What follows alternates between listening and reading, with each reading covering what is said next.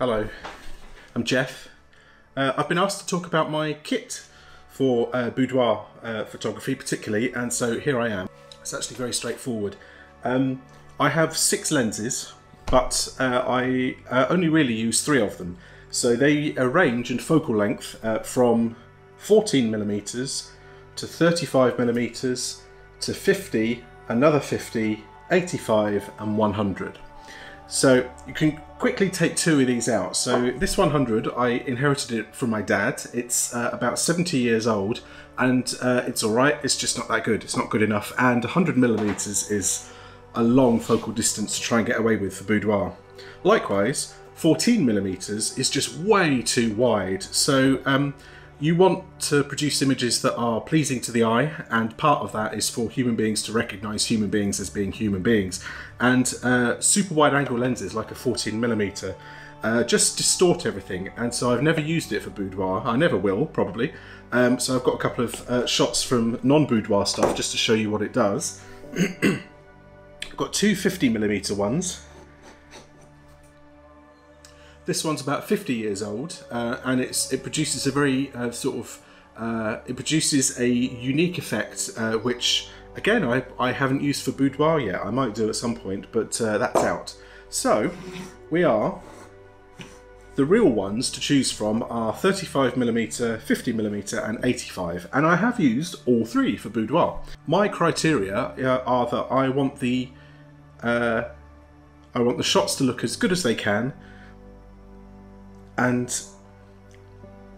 for my life as a practical working photographer to be as easy as possible. So 85mm is a really nice focal length. It's classically used for portraits, but boudoir shots aren't really portraits, and 85mm is again a struggle to get into most domestic rooms, and I shoot from my home studio, and actually frankly most studios you wouldn't be able to use an 85mm in really. So I very rarely use this. I have used it, but you know, generally speaking, I haven't.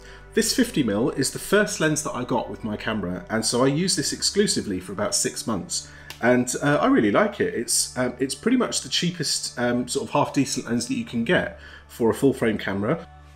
It's small, it's light, it just does the job really well.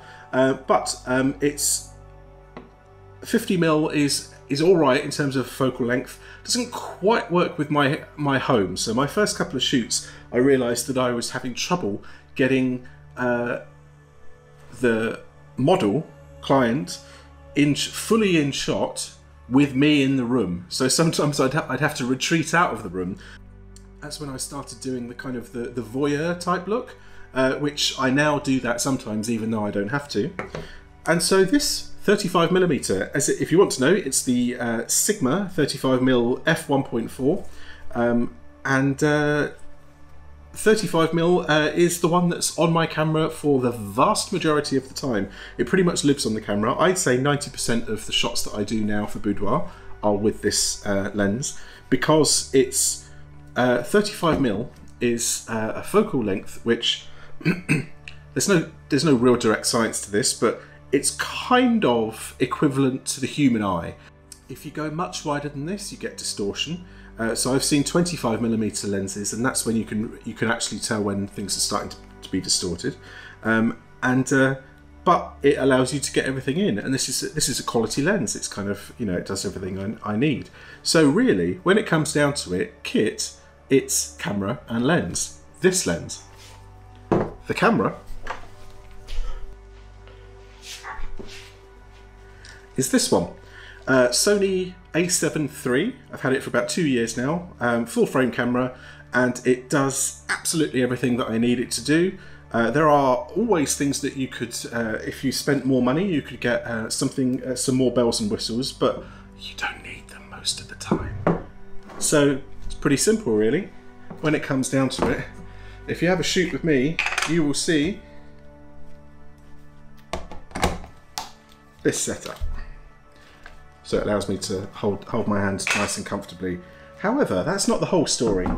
So boudoir is less about technical perfection, and it's more about creative endeavour. It's about trying to create a look. I've said this before in a few posts that it's not what it is, it's what it looks like. So there are some things which I've started bringing into Boudoir, which I'm going to continue to do because they either work or they don't, but when they work really well. Hold on.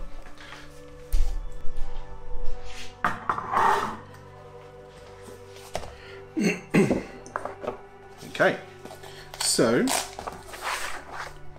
I sometimes use prisms, and all they are is physical objects, usually made of glass or plastic, that go between the lens and the subject, which distort the light, distort the image in some way. And this is your basic one, so it's a triangle.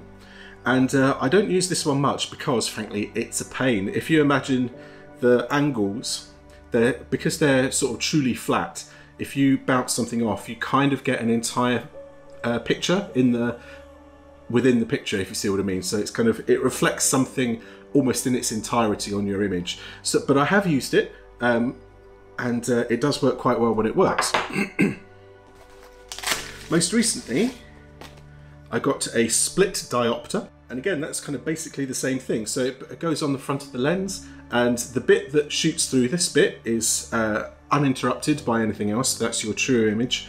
And then this bit, it refracts the light and distorts it slightly, so you get a particular effect, which I suppose you could probably get in post-production if you really wanted to, but I've been using it on the front of the camera to good effect recently.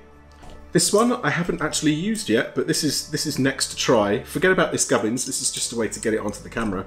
It's this. So same kind of thing. If you imagine shooting through this, okay, and usually you shoot through part of it, so it's kind of, you have it just covering the lens, and you sort of, that kind of thing. The trouble with using prisms and stuff on the front of the camera is because you're shooting through it and it's actually happening in the camera rather than in post-production. They're a one-time thing, so you can get things perfectly well first time, or you can spend quite a few shots trying to get the shot that works, but it can be worth it.